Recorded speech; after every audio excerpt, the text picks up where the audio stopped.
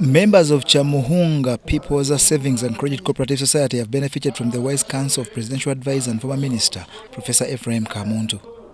Professor Kamuntu spoke gallantly about the parish development model which he linked with the circles and prophesied the middle income status to come to Uganda soon. The research for establishing parish development model showed that countries which accelerate their development and transformation are those which create institutions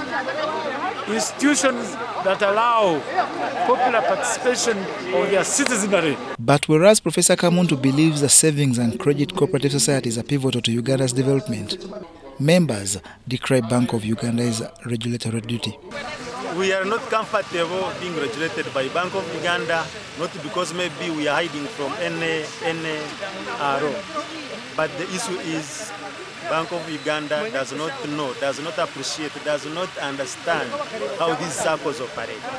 So for us, our request, our continued request is that allow big circles and small circles to have a single regulator who will understand and appreciate the issues involved within circles. Internally, circle leadership raise borrowing as a big hindrance to loan recovery and insist on the Credit Reference Bureau to monitor payback capacity. To cover up that, we came up with the system technology, CRB, Credit Reference Bureau, where it helps us to get information about the borrower from other commercial banks and other circles. That thing is helping us to determine capacities of people. But even if we have a loan in another bank, when we find you are paying them well,